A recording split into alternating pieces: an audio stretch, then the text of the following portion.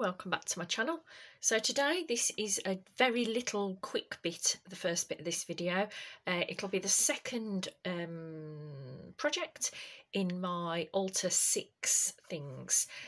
So my idea for this is clearly, which I'm struggling actually to get in the frame, sorry, breadstick box. We'd had some breadsticks after a barbecue or something with a barbecue, and the box was just sort of sitting there, you know, empty like that.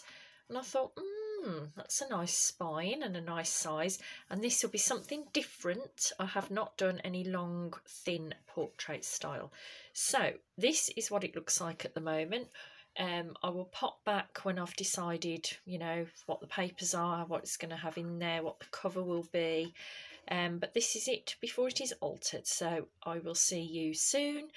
Don't know when I'll actually be seeing you, because it depends how long it takes me to do this. All right then, but for you, I'll see you in a few minutes. Bye. Hello, welcome back to my channel.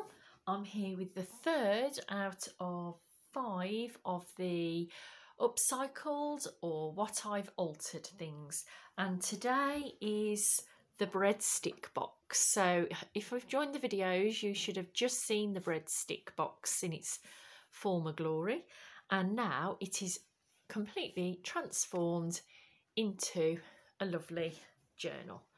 I have covered this. I'm going to just zoom out a little bit if I can. I can't. Right, I've got to really stay in frame with this because it's so tall. It's a really long, thin journal. I've really enjoyed making this. I did cover the breadstick box with fabric on one side, and if I just undo the closure,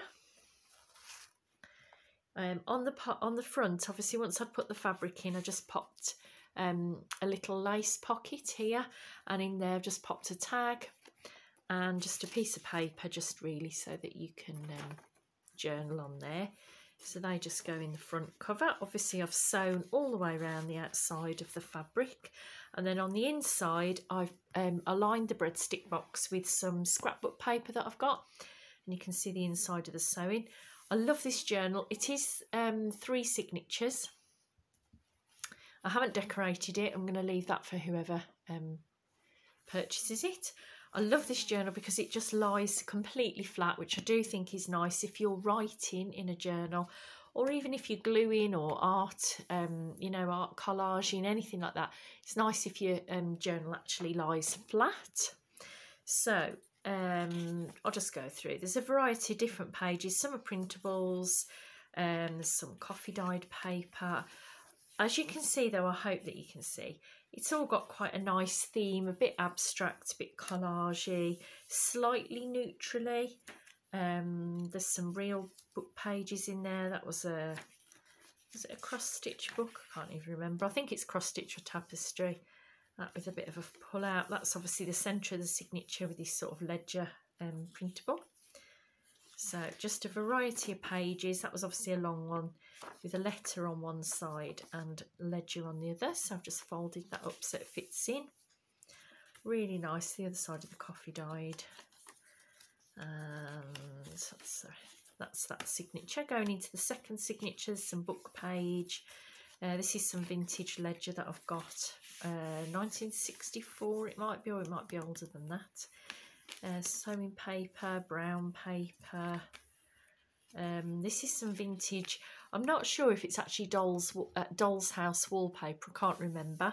But there's some of that. There's some blank manuscript paper. Printable makes the centre of this signature. And obviously you just got the same pages as you flip back through. Then the third and final signature, we've got some recycled paper, some scrapbook paper, some music paper, printables, other printables, more printables. I love this ledger printable. I think it was Ruby and Pearl, I think. Was it Ruby and Pearl? I think it is. Centre of that signature. Just love it. I think it's just lovely for writing on, or if you want to decorate it up further, you could do, you know, pop on pockets, clip things in. Just love it. So that is my breadstick box upcycled, which you'd never really know now, into the journal. So it will be listed down below, and I will be back very shortly with my 4th upcycle, or what have I changed it into.